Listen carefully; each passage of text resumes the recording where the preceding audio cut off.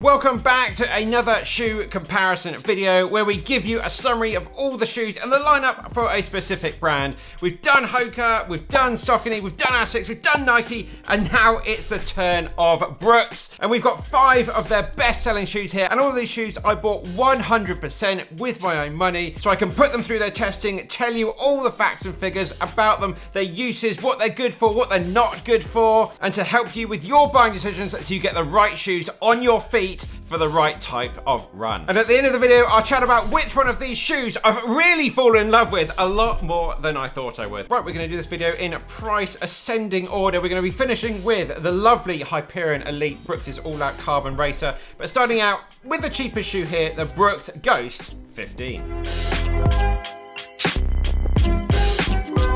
So the purpose of the Ghost 15, well, it's a shoe you can do all sorts of different types of run, a classic daily option.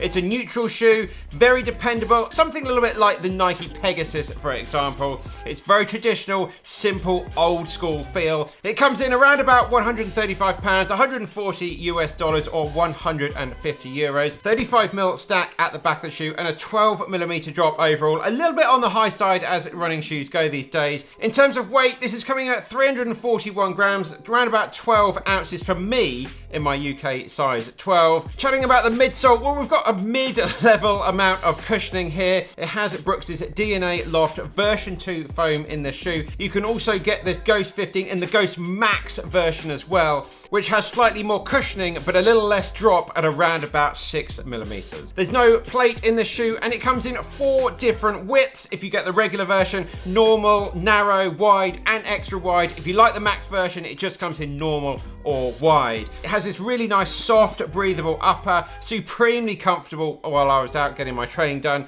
Super high quality feel to the shoe as well. It feels like it's really going to last a long time. You're going to be able to put a lot of miles in this shoe, and it's just ultra dependable, an absolute classic that just tweaked a little bit every single year from Brooks. What I didn't like, the ride is a little bit on the firm side for me. Very, very traditional, old-fashioned ride, but it did soften up a little bit over time as well. And if you get the regular version, that 12mm drop does take a little bit of getting used to. But if you're a heel striker, midfoot striker, that's really going to feel quite nice through the foot strike. So what type of person should buy the Ghost 15? Well, it's someone looking for an ultra comfortable, neutral shoe to do it all, likes a little bit more of a traditional feel. Heel strikers will really like that little bit of extra drop, but it works for the midfoot strikers as well. Right, let's move on to the Adrenaline GTS 23. The Adrenaline GTS 23. If you want to know what GTS stands for, go to support, because that's what the shoe is all about. It is your traditional supportive daily option, and like the Ghost 15, it does everything pretty well. An absolute classic daily workhorse option out there. Very, very comfortable, and it's also quite a good walking shoe option as well if you like a little bit of extra support. In terms of price, around about £135, 140 US dollars or 150 euros. Stack height 35mm at the back of the shoe, 12mm drop overall. For me, about 350 grams, just a little bit up on the Ghost 15 because of the supportive features this shoe has. In terms of the midsole, a lot of this is very similar to the Ghost. You've got that mid-level of cushioning there again. You have Brooks' guide rail supportive system in the shoe, which is basically just 2 bits of foam that sit either side of the heel to keep your knee and ankle in line. And again, it has Brooks' DNA Loft version 2 foam in here. No plate in the shoe, wide option again. You've got 4 width options here, and I just had the regular version, which worked really well for me. So what I really liked about the shoe, again, super durable. This shoe is going to last a very long time, and it's just a solid stability option without being too intrusive. It just gets on with the job in the background of supporting you. Super high quality, again, very consistent over the years. People that like the previous versions, they're going to really like this minor tweaked update here in the shoe. In terms of what I didn't like, the high drop just takes a little bit of time to get used to, and also like the Ghost, which has the same foam in the shoe, the ride is a little bit unengaging to start with, but it does soften up over time. So who should buy a shoe like this? Well, someone who needs a stability shoe, someone who needs help with a little bit of overpronation or has some flat arches as they run or walk, and also someone that's just looking for a high quality shoe that will last a long time. Again, similar to the Ghost, with that high drop, heel strikers and midfoot strikers are going to enjoy this shoe particularly. Right, moving on to the Hyperion and the Hyperion Max. Whoa, this shoe is super light. We'll come on to that in my likes in a minute. So the Hyperion, I've got the Hyperion Max version here. The purpose of a shoe like this, for your longer runs, your tempos, your thresholds, your speed sessions, and races of all distances, really. Or so Brooks say. I might disagree with that in a minute. In terms of price, you're talking around about £160, $170, or around about 170 euros. Stack height, 34mm at the back of the shoe for the Max, 25 on the regular version, an 8mm drop for both of the shoes overall. My Max version here coming in around about 260 grams. Oh, so light. Feels so nice when you run along with that lightweight shoe on the bottom of your feet. In terms of midsole, I've got the Max shoe here, so Max cushion midsole here. You've got Brooks's DNA Flash foam here. Really like this. There's no plate in this shoe. In terms of width options, no, just get your Brooks's standard medium width here. Now in terms of pros, what I really liked about the shoe, it just gets you up on your midfoot really, really nicely. Just turns underneath your center of mass really, really well. It's got a great rocker at the front of the shoe as well. Just encourages your feet to turn over, get your cadence up really nicely. It's got an engaging, snappy ride with that really good turn of speed. Good grip in the corners as well. Really like that. It's just that great mix of daily use with that speed as well, when you just want to make your runs a little bit more fun, pick up the pace a little bit towards the end of the run, or do some speed workouts. It's also super lightweight, and it's the same lightweight as the Brooks's full-on Elite shoe, which we'll be coming on to next. Now what I didn't like about the shoe, the cons, for me, it was really just not as fast as Brooks marketed it. I don't think it's an all-out speed shoe. There's no plate in this shoe, but yeah, super comfortable and a really good, classic, fast, daily shoe option. So who should buy the Hyperion or the Hyperion Max? Well, if you're someone that's looking for a little bit more of a firmer ride, feeling a little bit more connected to the ground, then definitely get the standard Hyperion. But if you're someone like me that likes a bit more of a softer ride, then go for the Max. So it's really suited for someone looking for a speed session shoe, some tempos, some thresholds, racing, 5K, 10K, half marathon for the standard version, and you could definitely run a marathon in the Max version here. Someone that doesn't want a plate in their shoe as well. A really good fast one shoe option if you're looking for something like that. Right, moving up the price range to the Glycerin at 21.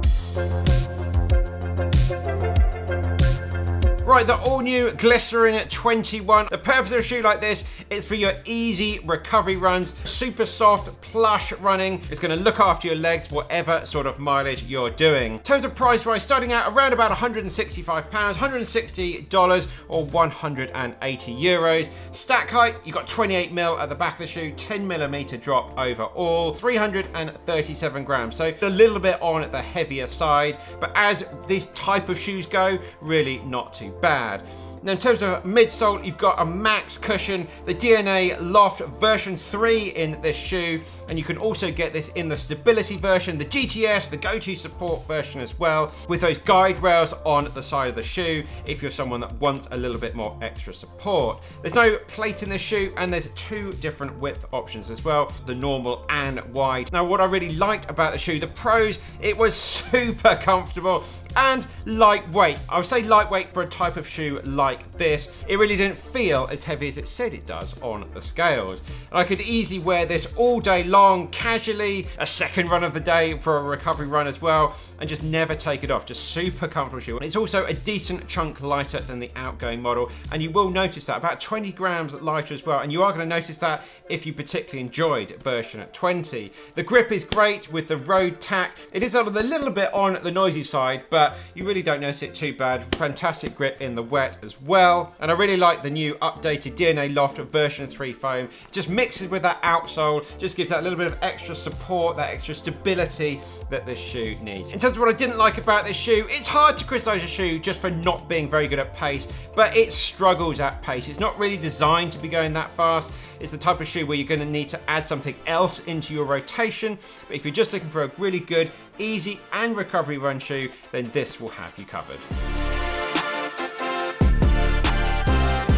Right, here we go. Brooks's fourth iteration of their all-out carbon race shoe. The purpose of a shoe like this, for racing, 5K, 10K, half marathon, up to marathon maybe. Personally, I don't think I'd want to do a marathon in this, but we'll come on to that a little bit later. But it's for race day, for your speed sessions and your race day option out there.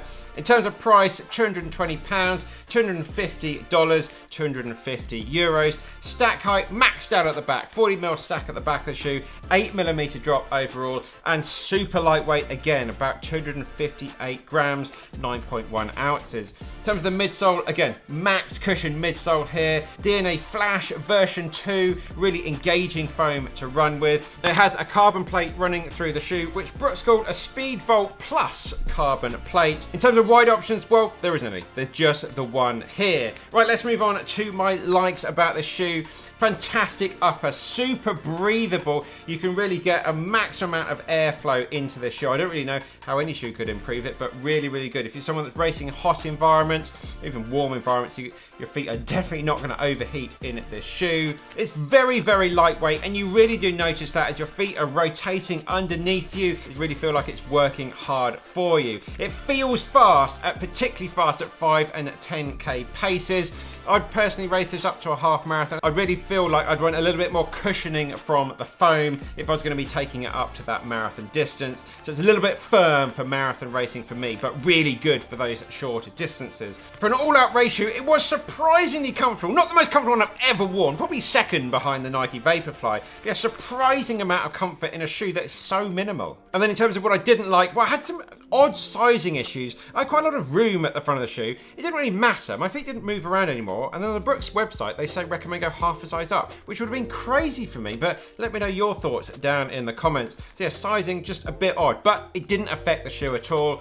And as I said to you earlier, I wouldn't want to race a marathon in this. I personally would like a little bit more of a softer foam in the shoe, but really good for those shorter distances. So who should be choosing a shoe like the Hyperion Elite? Or someone looking for that fast 5k to half marathon shoe? You like a bit more of a traditional, firmer feel, albeit with quite a big stack height and a carbon plate running through the shoe as well, and looking for that lightweight shoe package to go all out racing with. So that's my review of the Brooks range. If I could use one word to summarize the whole Brooks range: very comfortable, very dependable, very well made. That's quite a few words. Very well made, and just, yeah, a really nice range of shoes here. Let me know your thoughts down in the comments. What do you think about Brooks, and what brand would you like me to review the whole range for next? If I had to pick a favorite, one that surprised me the most here, it would be the Glycerin 21. I'm definitely going to be keeping this shoe into my rotation for that second one of the day, that easy run shoe. So thanks very much for following along, guys. Please give it a like. Let us know your thoughts down in the comments. And coming up next is the Asics version